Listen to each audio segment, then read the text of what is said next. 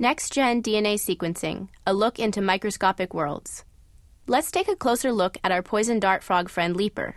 We can see here that there are many different microbial species present on the surface of his skin, and if we look even closer, this diversity is determined by the microbial species DNA.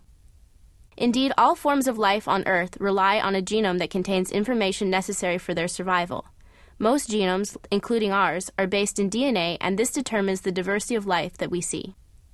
DNA was first identified in the late 1800s, and then many discoveries, including its structure, allowed us to better understand its function. With this information, Sanger developed an efficient method to sequence DNA.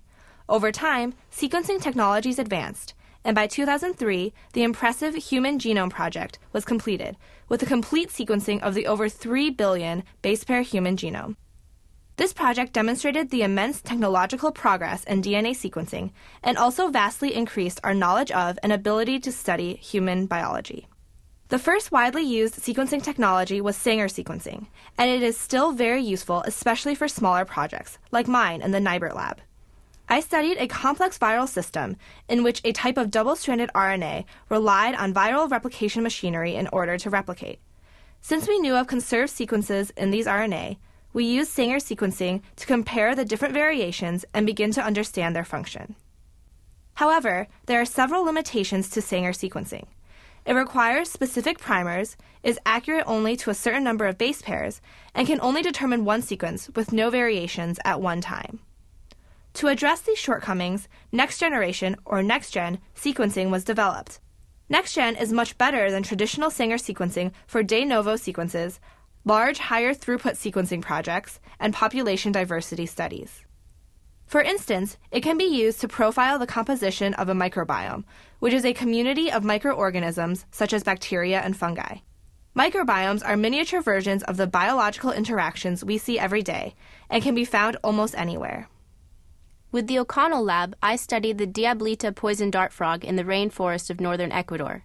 Since these frogs' skin microbiome is particularly sensitive to environmental changes, studying it can give valuable insight into the rapid climate change occurring in this area.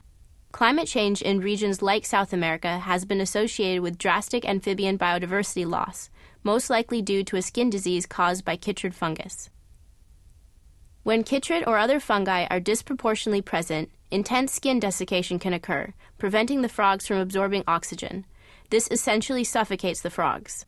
NextGen sequencing can help us understand how the frog's skin microbiomes are changing and how and why the fungus chytrid is becoming so much more prevalent. We first took skin microbiome samples by swabbing the skin of various Diablita frogs.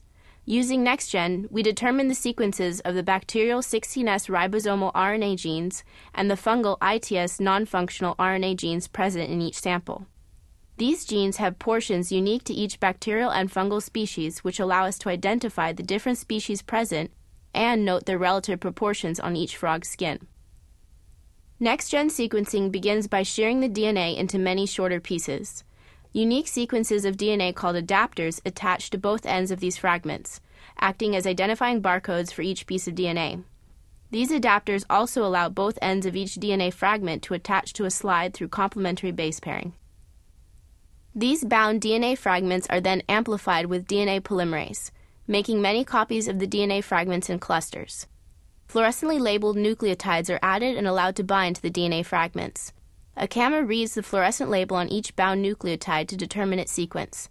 Using this data, we can identify the different versions of 16S and ITS genes present, allowing us to understand the biodiversity of the frog skin microbiome. NextGen sequencing can also be used to understand other microbial communities.